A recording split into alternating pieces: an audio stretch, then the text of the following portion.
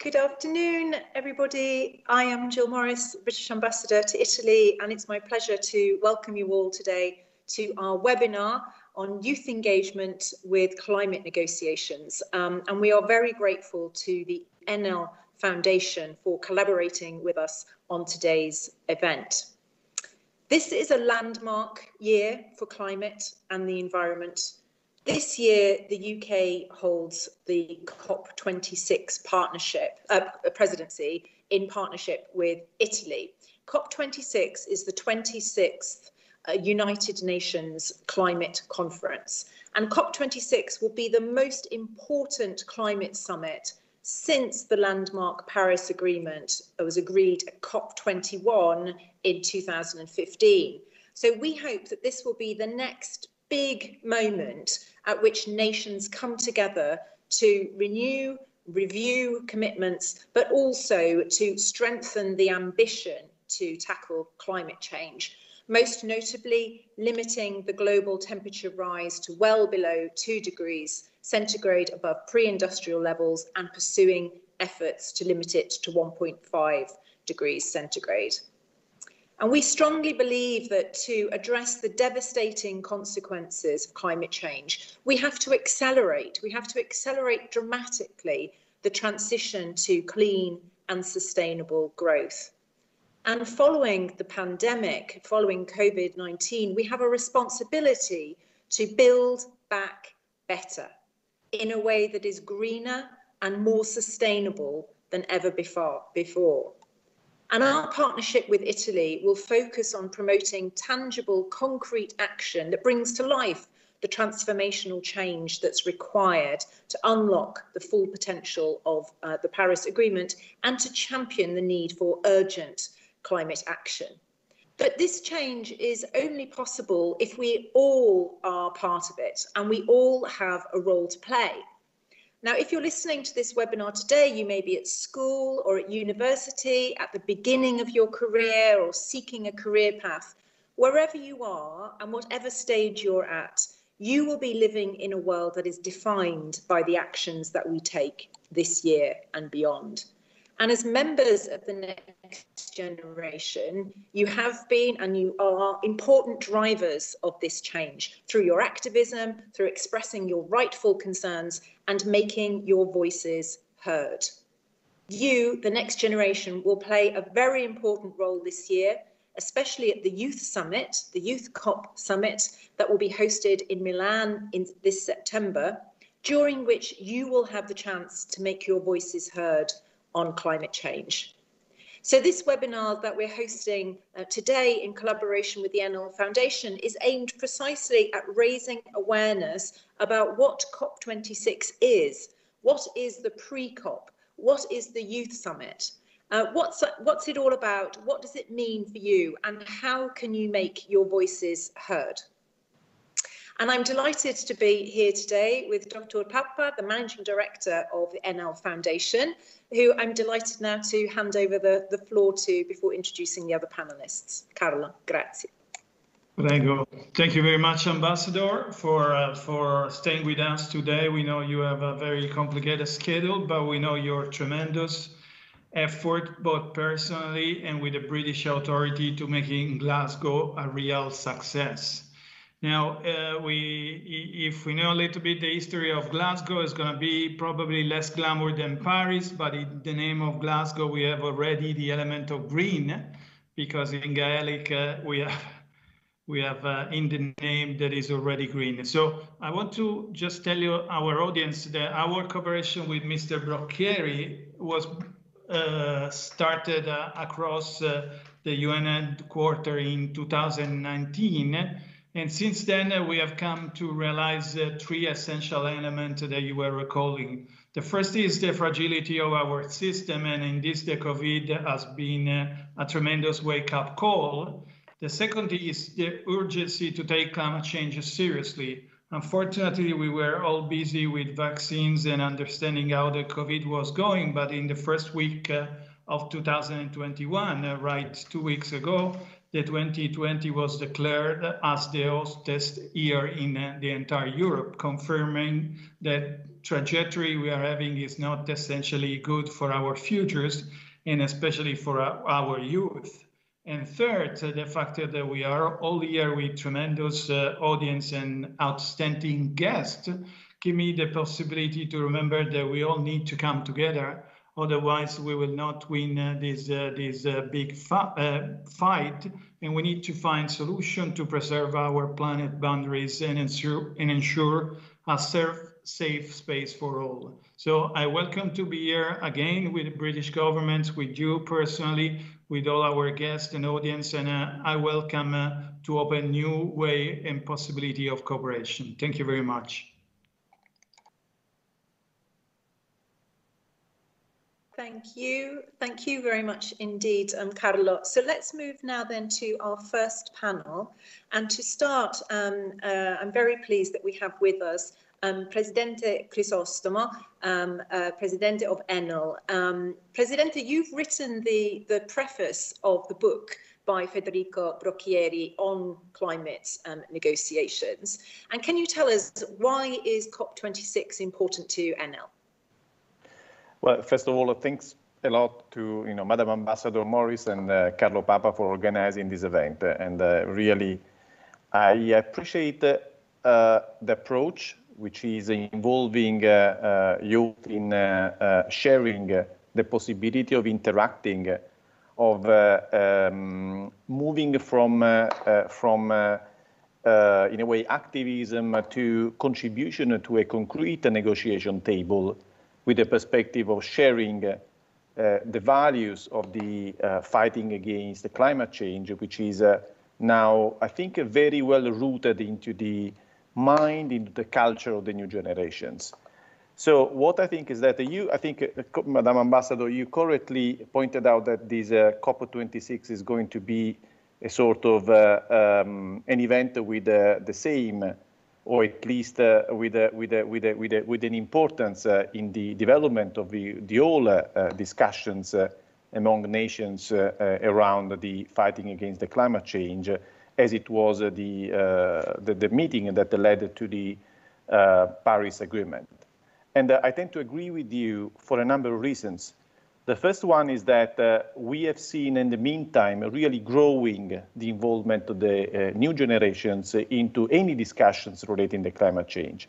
This has become really a driver for all the activism in the perspective of, in a way, creating the possibility of a better world, of a world where it is possible to live in a clearer environment, with low emissions and with the possibility of inclusion of everybody in terms of accessing essential, services like electricity, for instance. We know that the electricity divide, the possibility of everybody to access in an affordable way, clean energy, is one of the SDGs, but this is an essential, in a way, assumption, an essential, ground for any fighting against inequalities, which is, again, one of those aspects where, regardless of any, ideological, background, young generations are really looking at as a sort of a simple goal, let's remove inequalities. Let's try to be creating conditions for a better world, which is, again, as I said, cleaner. And in this perspective, the pandemic has, to a certain extent, shown us what the future can be, because we have understood how it is possible to be connected without being socially close. So we are socially distanced, but at the same time, we are all connected.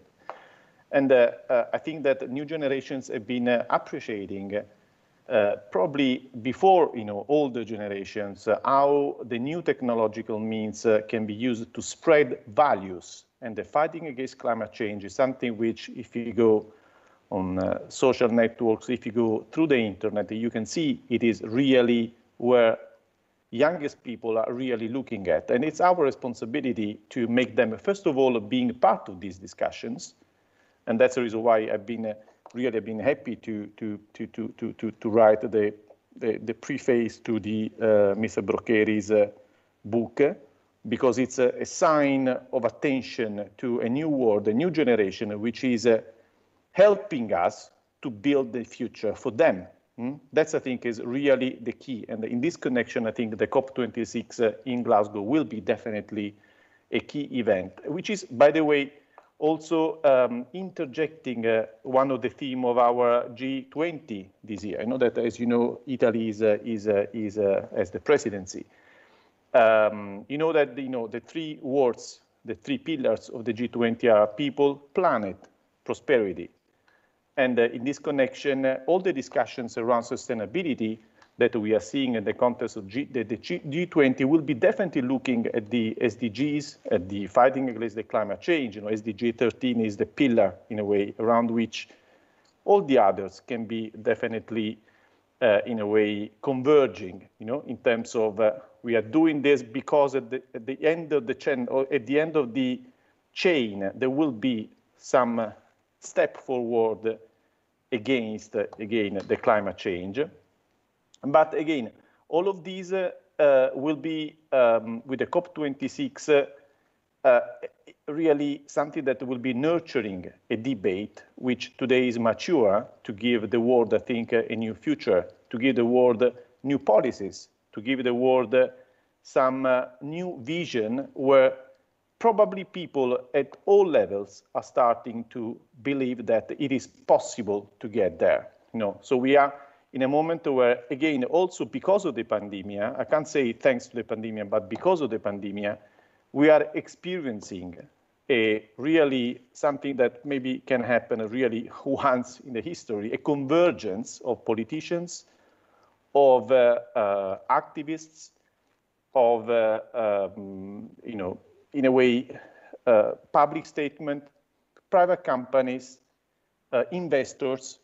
We have seen also, I don't know, Larry Fink's type of statements by private investors, all going towards the same direction. In this connection, I think, first of all, we are in very good hands in the negotiation on the COP26 with Ms. Fricano and Mr. Davies, for sure.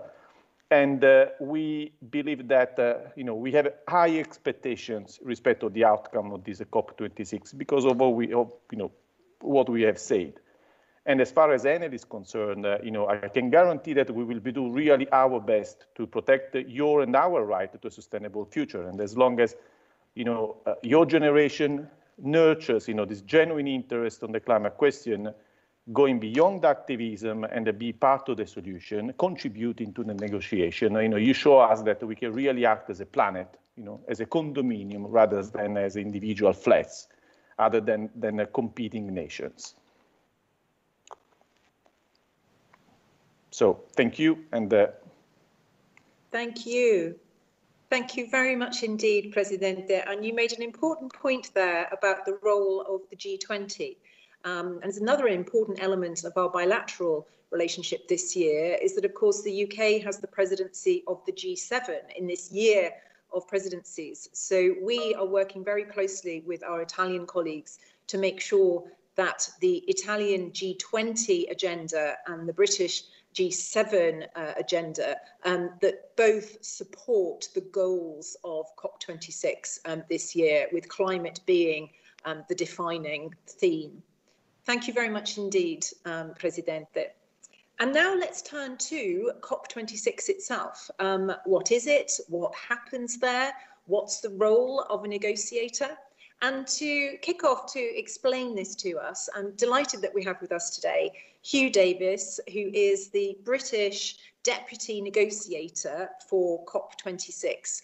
Huw, can you shine some light for us? Take us behind the scenes in COP and what will happen. Thanks very much. Thanks very much, Ambassador. Thank you, Jill. Yeah, I will do my best. So yeah, my name's Huw Davies. I'm the Deputy Lead Negotiator for COP26. I've been working on COPs and the UNFCCC, which is the framework which the COP operates under, for about 5 years. And I'm very proud that I was the head of the Foreign Ministry's team that helped our French colleagues to deliver the Paris Agreement. And this has been a kind of key area of my life over the last few years. So it's really, it's great to be here today and have the opportunity to talk about what we do in this world of COPs. I'm going to speak a bit about it, but I'm going to sort of put it back to basics, and if I am a bit too simple in how I explain this, I apologize. But I think one of the lessons we always learn in the negotiations is that one of the crucial things is that we start with the same basis of understanding. So what I'm going to set out is, as I say, in quite simple terms, but as we come to the later panel and Q&A, I'm sure we can delve into more detail if that helps. Essentially, what a COP is, it's an opportunity for all, or pretty much all, countries around the world to come together and work out how to tackle climate change. As you know, climate change, it can't be addressed by just one country or one city or one region. Our planet doesn't respect that. The ecosystems, they work on a global scale, and so we need every country to do its bit.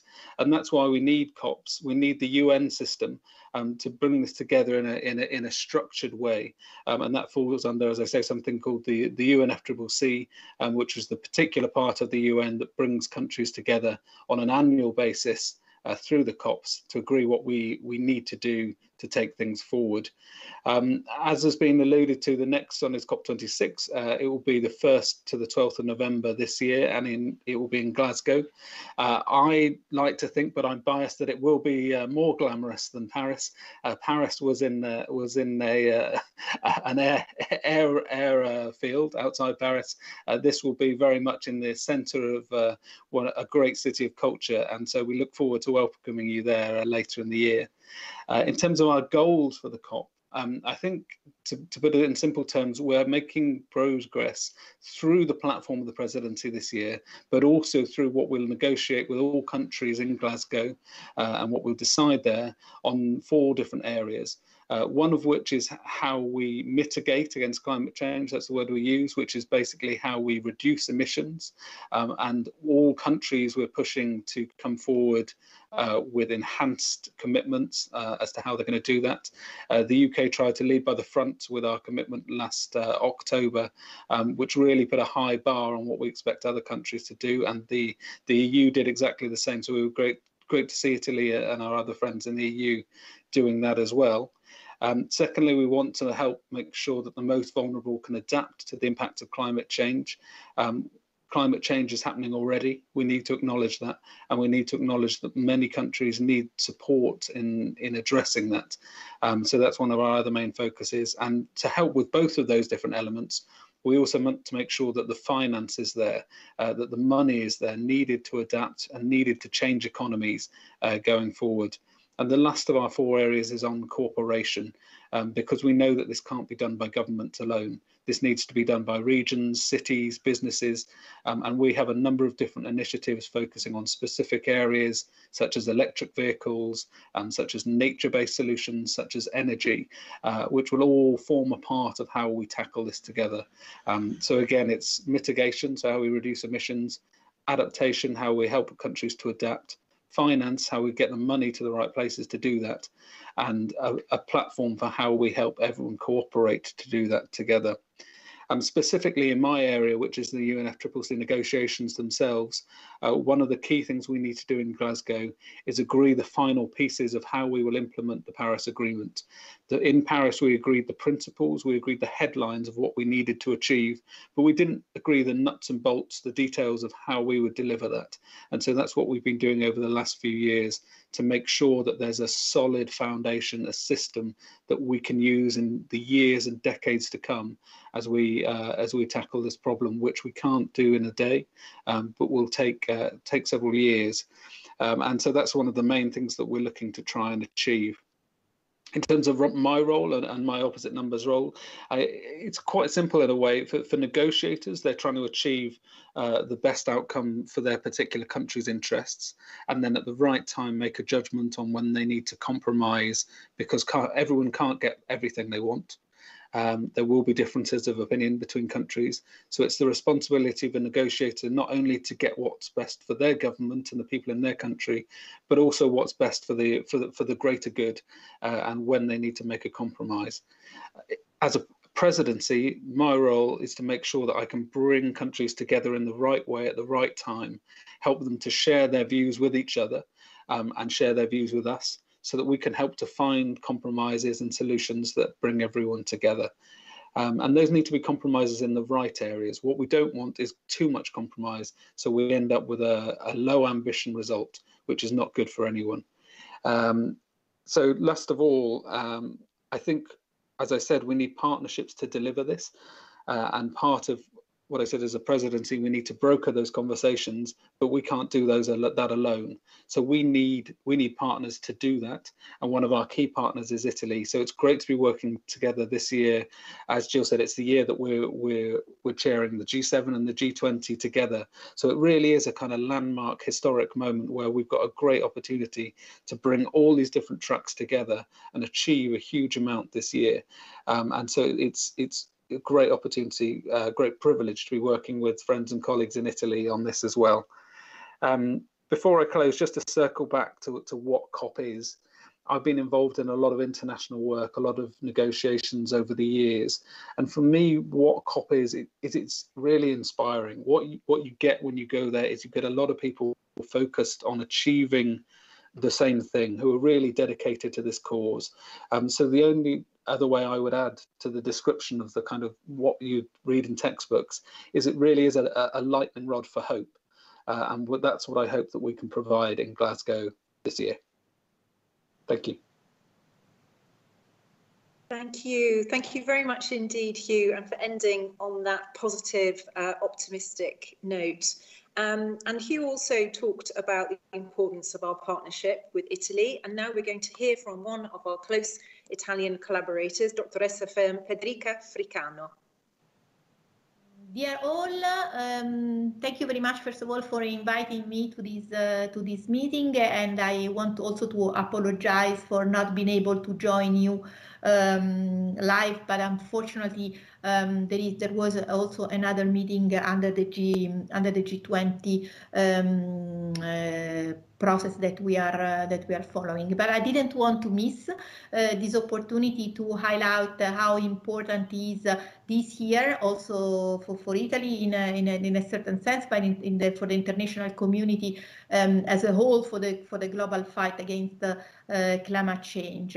As you know, from December 2020, from the 1st December of 2020, we have taken the presidency of the G20 for the first time in history, which is an important responsibility in a crucial historical moment, with countries that are tasked to act rapidly to build more sustainable, inclusive and resilient world. 2021, the international community will be called to undertake ambitious action to win the global challenge we are all facing. From the pandemic to climate change, from the fight against poverty and inequality to the support of innovation. Therefore, the G20 will hold a key role in delivering green, concrete and effective response, in which Italy has built its priority. As you know, that follow three main pillars, which are people, planet, and prosperity. It is therefore clear that climate change is very high in our agenda, and we also recognize the importance of the multilateral negotiation under the UNFCCC. This year, again, in light of the partnership that we have with our friend from the UK for the presidency of COP26, we also will host an event in Milan, which is the pre-COP 26, which is an informal event, which will contribute in preparing the basis for unlocking the key challenge for what we trust will be an ambitious outcome in Glasgow. Moreover, we will also host the Youth for Climate Driving Ambition event, which will offer an unprecedented opportunity for the young people to advance concrete proposal and engage directly with the minister attending also the pre-COP. In the past few years, young people have proved to be not only a great source of inspiration, but also key actors to contribute to shaping the vision of more sustainable future. And therefore, we deemed it very important to organize this meeting and involve them in the discussion that we will conclude at COP26 in Glasgow.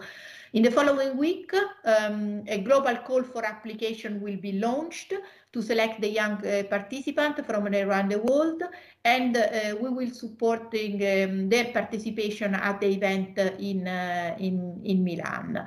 We are working with our partner from the UK and several other actors in an advisory committee, which will help the management and the functioning of the Youth for Climate driving ambition. In parallel also to this process, last December we have also launched the All for Climate Italy 2021, which is a campaign which will enable public and private actors as well as NGOs to share their ideas, their project proposal around matters related to climate change and the implementation of the Paris Agreement, that all issues that we will discuss in Milan.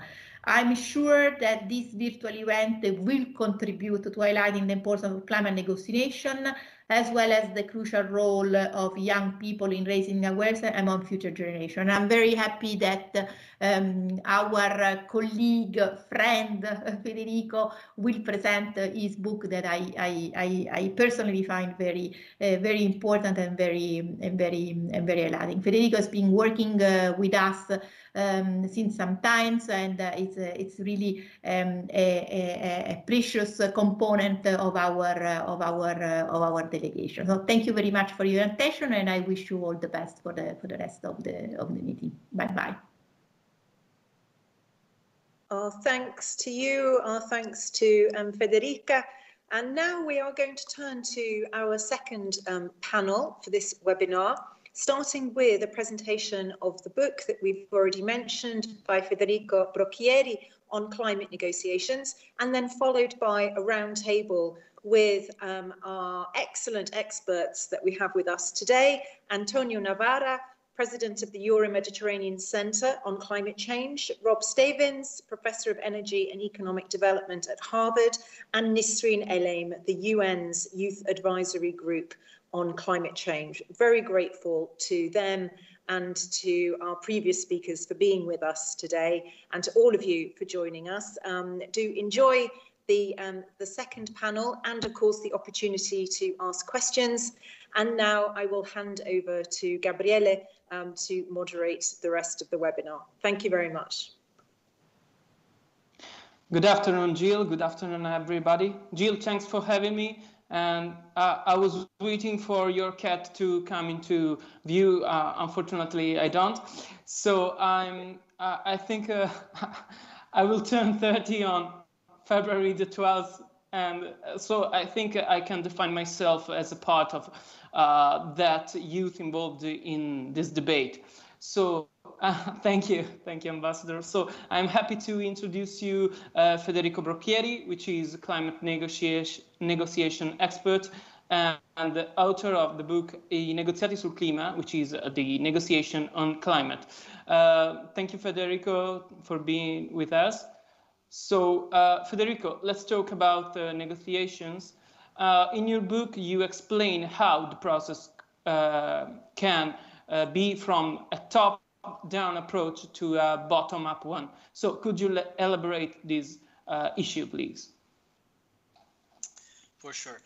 Thank you very much. And first of all, good afternoon to all. Let me start by thanking Madam Ambassador Morris and Director Papa for hosting this event that I'm very, very pleased to attend.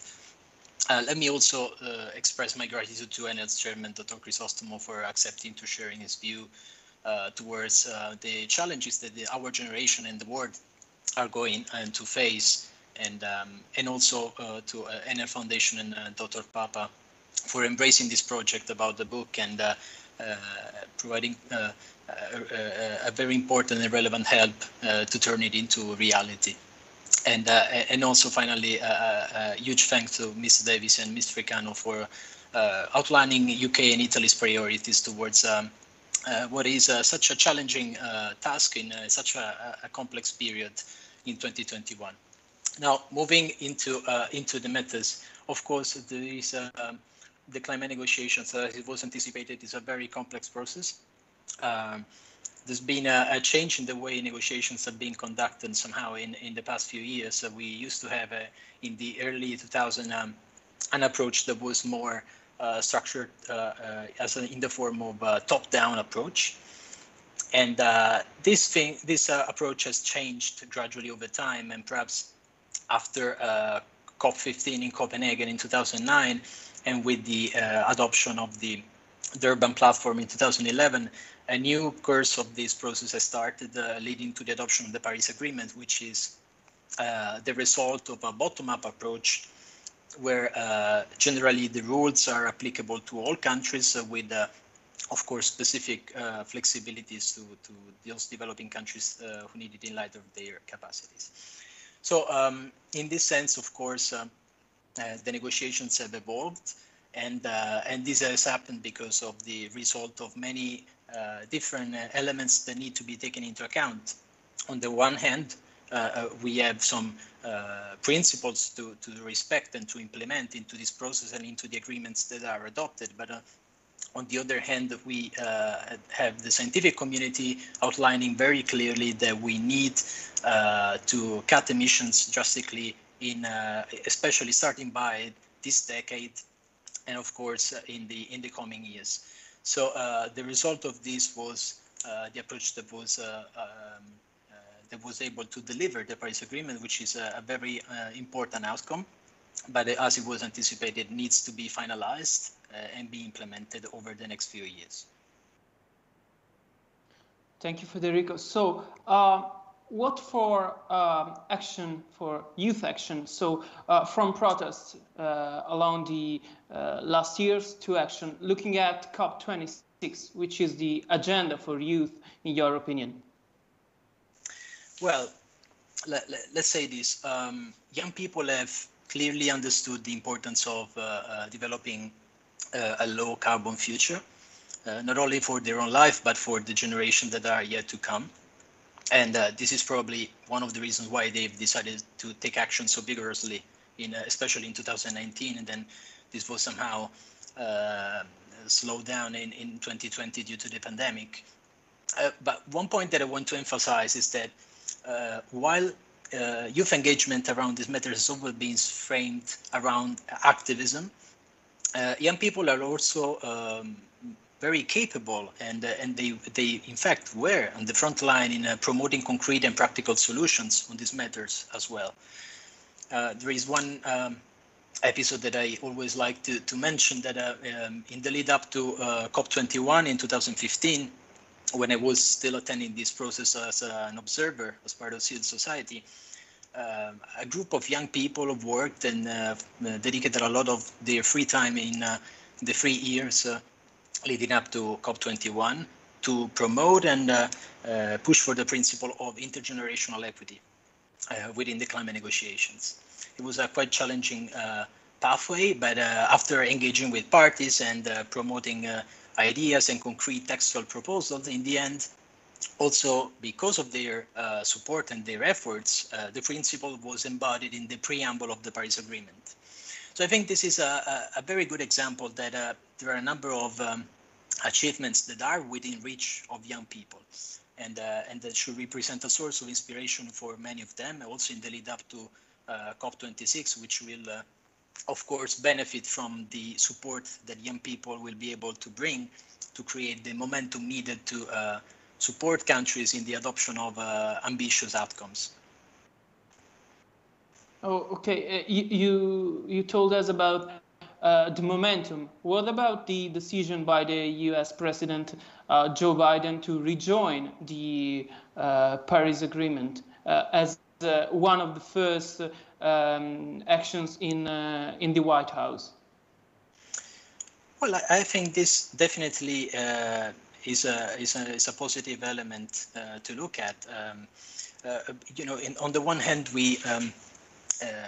we were all said that the COP26 and all related preparatory events were postponed to 2021 because of the pandemics, because this somehow delayed the process a little bit, although work continued during 2020 and in these months virtually. So the discussions did not stop. But on the other hand, of course, the fact that the new president has decided and has officially submitted the instrument to join the Paris Agreement again offers an opportunity to have the participation of the United States to the session of the Paris Agreement during COP26. So this is, I think, a positive development to look at, and of course this could also contribute building an even more positive environment for the adoption of ambitious outcomes in Glasgow. Thank you, Federico. Thank you. So let's turn to the roundtable.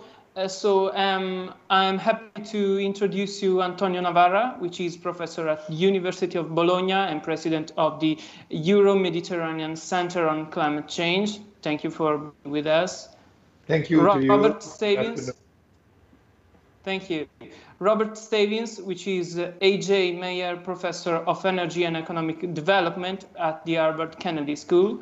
Good afternoon. Good afternoon. And Nasreen El-Saim, which is chair of the United Nations Youth Advisory Group on Climate Change. Good afternoon, Nasreen. Hi, everyone. Hi. So, Professor Navarra, urgency and need are keywords when speaking about climate change. So what the role can the science play and the youth people? Well, climate change is a problem that has an enormous science and technological base. And I had the privilege of witnessing the transformation of climate change from a problem that was an obscure problem in science labs to a geopolitical issue of major importance. And so in some sense, the content and the contribution of the science information is crucial in the conversation. So the scientific community has a large responsibility of providing information that are reliable, honest, accurate, and timely. We cannot take forever to reach conclusions, so it's important that information arrives at the right time. On the other hand, the scientific community has also responsibility in the role of mediator between the technical arguments and the kind of discussion and understanding of this issue in a more general societal debate. So I think that we feel that very much, and we are acutely aware that this is a very important historical role that we have. On the other hand, it's important that the science gets supported in the right way. In some sense, it's big science. In some other sense, is small science made by small groups. But I have to say that it is probably time that we get the sort of support that's necessary to actually be able to provide information that I was referring before at the right time, the right place, to the right people.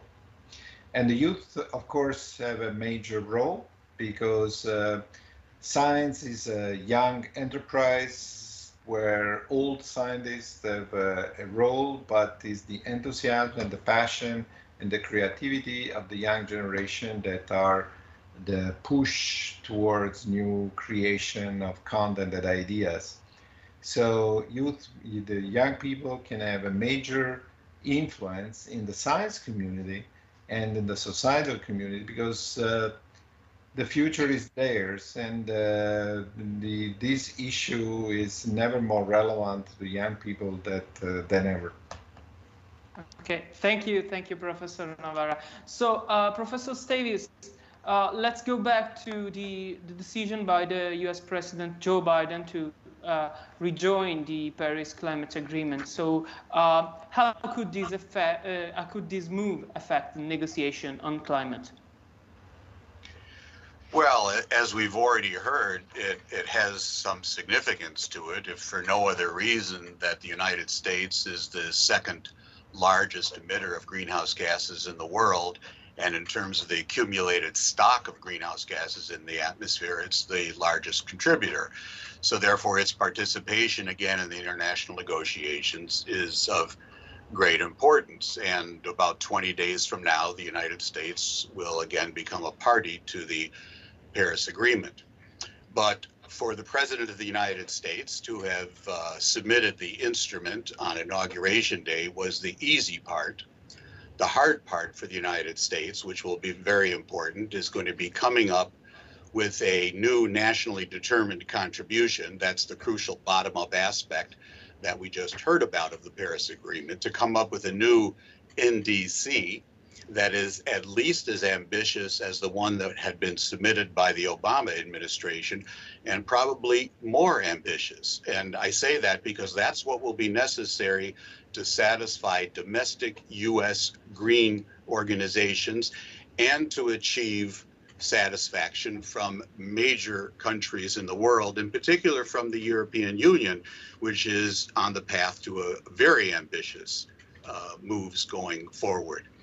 But in order to do that, what's going to probably be necessary is going to be a credible set of tasks in the NDC.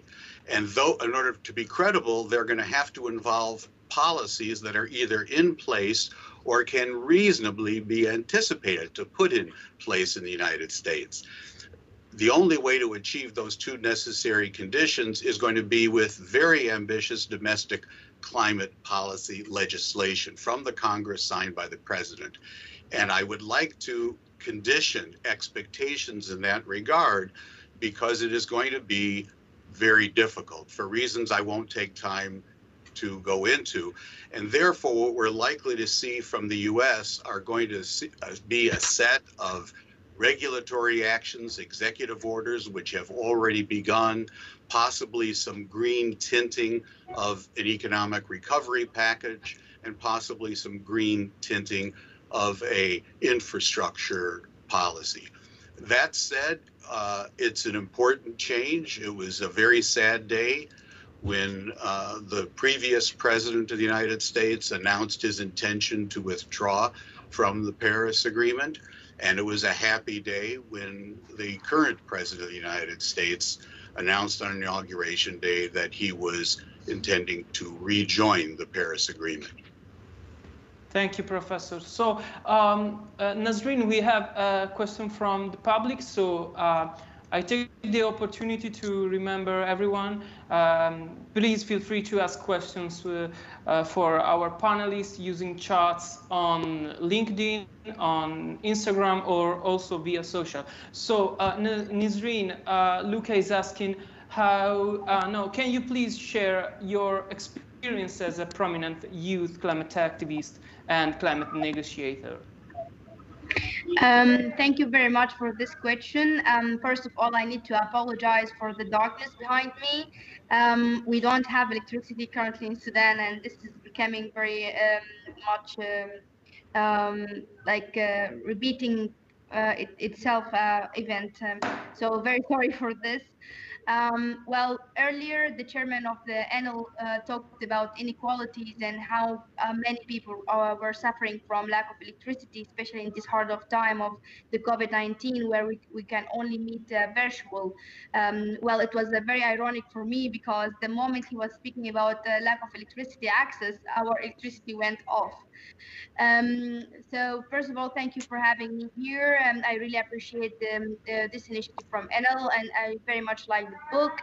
I've been in the process of the climate change negotiations since 2015, and I was a climate activist even before that, but of course the experience of the climate negotiations is totally different than anything else. I still remember my first COP, when I had to just sit in the first chair I found in the venue of the COP and just watch everyone walking around. I was so lost. It was a very much a carnival for me. Everyone was moving so fast, looking very pretty, wearing their ties and shoes and suits and everything. But it was very hard to digest the concepts from the first place and from the first time. But gradually, started to attending some negotiations, getting inside of the room, following the lead negotiator of my country and also the African group of negotiators and so on. I understood the process and how it's happening. So I started negotiating in gender and climate change and also in capacity building. And then I moved into ACE, which is Action for Climate Empowerment. It's very important to highlight that young people consider ACE, which is Article 12 from the Paris Agreement, as their agenda item. So you will find many young people in the room watching the process of the negotiation of the ACE. And also, I'm very proud to say that I was part of the people who actually articulated the last text of the ACE, which actually mentioned young people inclusion within it. Last but not least, which is now what I'm doing for the last 2 years, actually since Katowice, or 3 years if we counted this year. I'm negotiating with the African group of negotiators as a junior negotiator on technology transfer. It was a very much enriching experience for me, and it was very much a learning process and learning journey for me too. The only thing I really regret that I didn't go much prepared. And that's why since the last 3 years, I was trying to establish a young negotiator program here in Sudan to train young people on how to become a negotiator and be ready for the actual process of the COP and also for the SB. Because, for example, me and my friends were counting, and it was a joke for the both of us, but it turns a very true thing. We counted 277 acronyms in one session only in the negotiation. So you can imagine how many acronyms there existed within the UNFCCC processes, and not mentioning the different subsidiary bodies and the different rules and the different. So, for example, when the first time I heard Rule 16 inside of the negotiation room, I did not understand what does Rule 16 mean, and it took me a while to understand that there's other rules. If the countries did not agree on something, then they go to Rule 16, which is no agreement, and then the process, the text goes up to the COP, and then the COP holds some consultations, and everything is so. Yes. Thank you. I'd like to invite Professor Davies and Professor Navala to join this discussion about the youth. So, Professor Davies, as a professor, can you please tell us how students are dealing with those issues? Well, it's unquestionably the case that students, young people in general, are much more interested in climate change than are people of older generations. Given the fact that the costs of addressing climate change, taking policy actions, are up front, and the benefits will be extended over a period of 50 years or more, carbon dioxide with a half-life in the atmosphere over 100 years, it's not surprising that young people would be more aggressive, more ambitious on this topic than older people. The important question then, to which none of us know the answer, by the way, is whether or not this is an age effect or a cohort effect. In other words, as the current group of young people get older, will they become more conservative in this regard, as most people in life do, or is it instead a cohort effect? Will we see this same generation going forward retaining their extreme ambition and climate activism? My guess, but I don't know the answer, is that there is some of both, and that we will see that in the future, broadly in the population, there will be more support for aggressive climate policies. I mean, I've seen anecdotal evidence the enrollment in my class at Harvard on the economics of climate change policy has been growing in size each year. This year it actually shot up tremendously. But that's anecdotal evidence. That's a sample size of 1. Thank you. Thank you. Professor Navarra, please share your thought about it. So how can young people and science work together to tackle climate change? Well, I of course share what Robert just said. I have the same experience with my students, and definitely there is a resurging interest in climate change. I think it has 2 effects. One effect is actually to also generate more interest and enthusiasm for interdisciplinary studies. And I think this has also created an awareness that the definition of the science and academic disciplines are somewhat dated. I mean, most of them have been defined in the 19th century.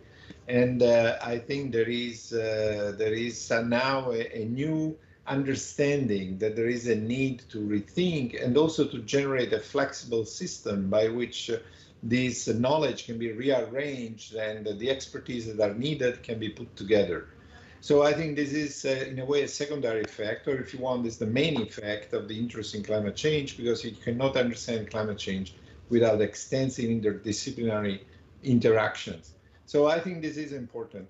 The other thing that I think the youth movement is creating is, I think they will contribute to a general reconstruction of social capital that has been destroyed in the past decades in the West by many mechanisms that have been very well documented.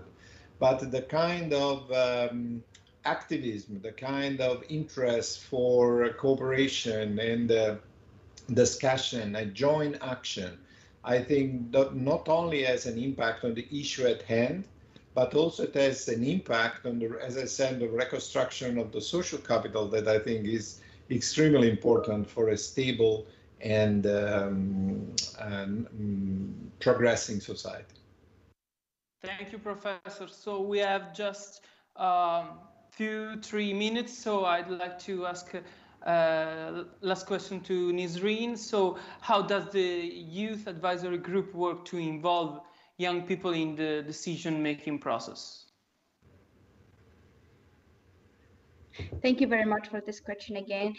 So the Youth Advisory Group is something that young people requested during the Climate Action Summit in New York 2019, in September 2019, and it plays the role of bridge between the Secretary General and the young people itself, and also because we have a lot of access that other young people doesn't have, so we try to open other channels for young people to interact with their, for example, for their policy makers, decision makers within their countries and so on. And we also deliver the voices of the young people to the SG, Mr. Antonio Guterres, and also backward. So we sometimes take messages from the Secretary General to the young people themselves.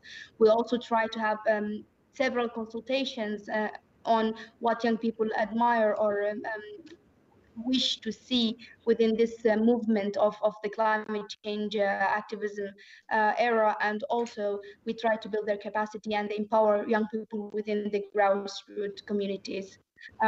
It's very important to have ground level activism, not only higher level activism or policy level activism.